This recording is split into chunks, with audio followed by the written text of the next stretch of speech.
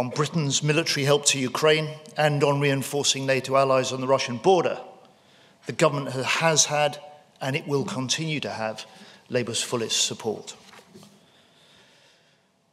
But ministers must now move from ad hoc announcements to more systematic support. And that's why I've been arguing for ministers to set out a full 2023 action plan on military, economic, humanitarian, diplomatic assistance, because this will help give Ukrainians confidence in a sustained supply to them. It will help urgently ramp up our own industry. It will help others to do more. And above all, it will signal to Putin that things will get worse, not better, for Russia. Because I say this, we must judge ministers on their actions and not on their words. And since the invasion, there has been no new money for the defence budget. None. There was no new money for defence in Kwasi Kwarteng's £160 billion mini-budget. No new money for defence in Jeremy Hunt's autumn statement. In fact, as the Conservatives have crashed the economy, weakened the pound and sent inflation soaring, these pressures have squeezed defence budgets even further at a time when threats are increasing. And of course, it's not just how much you spend, but how well you spend it. And over £5 billion has been wasted since 2019 alone in poor MOD procurement. And this is failing British troops, it's failing British taxpayers. So, like you, we look forward to the budget next month, when the Chancellor has promised, and I quote, "The Prime Minister and I both recognise the need to increase defence spending." And I think when we look back at the IR, there were many positives which we need to preserve. Britain certainly needed a statement of UK grand strategy post-Brexit.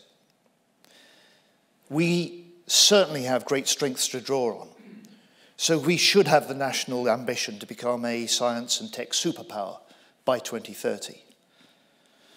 The IR rightly said state threats to the UK are increasing and diversifying.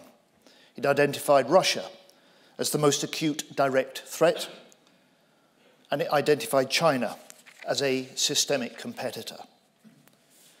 This designation given to China should stand. It's well grounded, it's consistent with our allies' approach in NATO. There were serious flaws in the IR. It was trumpeted by Boris Johnson as a national tilt to the Indo-Pacific, economic, diplomatic, trade and military. So there was no vision for the UK's leading role in NATO. Conservative ministers could barely bring themselves to mention the European Union. So by taking defence and security out of the Brexit negotiations, Boris Johnson has left a Europe-shaped hole in British security strategy. It was heavy on the go-it-alone view of global Britain. So there was insufficient recognition that Britain is always a bigger force for good when we act with allies. Labour accepts Brexit. We will not be rejoining the European Union, the single market, or the customs union. But the Tories' post-Brexit blind spot on Europe must be corrected, and we must rebuild relationships with our European allies to make Brexit work. This is why Labour will seek a defence and security pact with the European Union and new defence agreements with leading European allies like Germany. On NATO, Britain's security strategy must be NATO first. The first priority for Britain's armed forces must be where the threats are greatest and not where the business opportunities lie. This is in the NATO area, Europe, the North Atlantic, the Arctic. However, our Indo-Pacific military commitments need realism.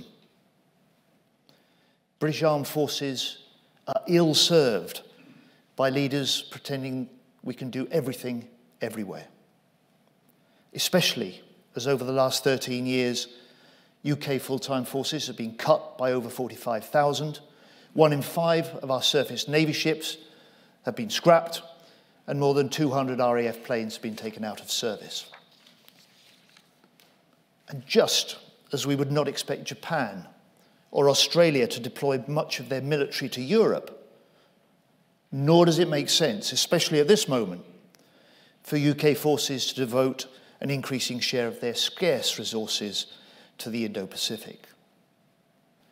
So we need to shift parts of the defence industry and our MOD procurement onto an urgent operational requirement, onto an urgent operational footing, both to support Ukraine in the long term and to rebuild UK stocks for any future conflict.